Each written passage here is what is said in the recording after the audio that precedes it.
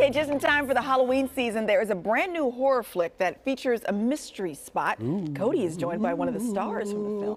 Yes, we're joined by horror icon Lisa Wilcox, and if we're lucky, her special co-star, her dog. I heard a squeaky toy. Yes, you did. That is Chester.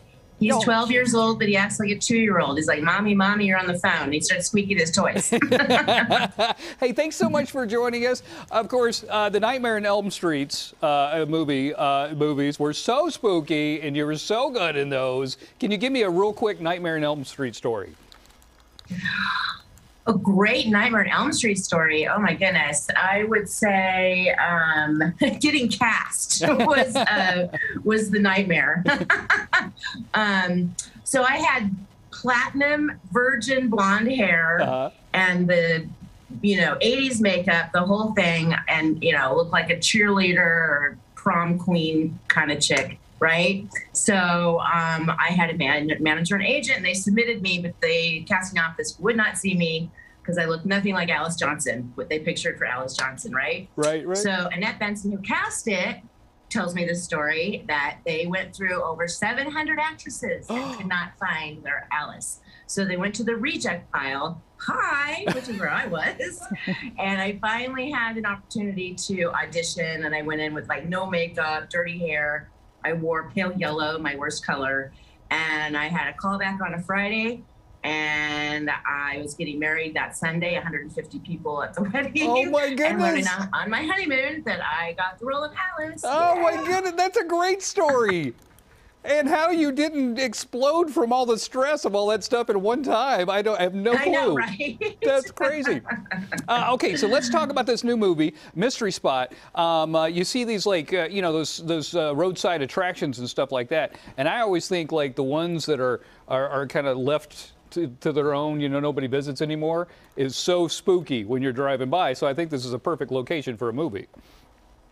It was really amazing. We filmed in a little town called Hempstead, Texas, and we actually stayed and lived at the inn that you see in the film. Really? And then there was a big old patio, so we'd be done filming, but we'd all have our lunches together and dinners.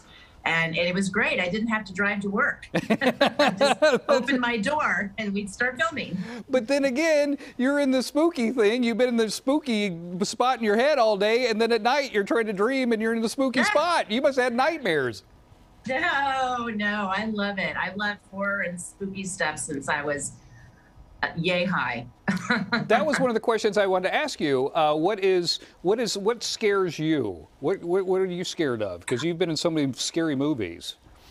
What scares me? Planet of the Apes. I still have a recurring nightmare of I'm like 5 years old in my mother's arms. We're at the zoo. We're visiting the gorillas and everything. And one of the gorillas reaches through the bars, pulls me out of my mother's arms, and he takes me to the back of his cell, his cage, opens the door, and it's Planet of the Apes. You really should talk to somebody about this. I'm a little worried now. I'm a little worried. So, oh, shoot. What is it about this genre do you enjoy so much working in? Well, it's interesting because if you look at the bulk of my work, only like 5% of it has anything to do with horror. You know what I mean? But you've done like 100 movies and a lot stuff. of drama and whatnot. But I love horror. I just love the thrill. I love the special effects.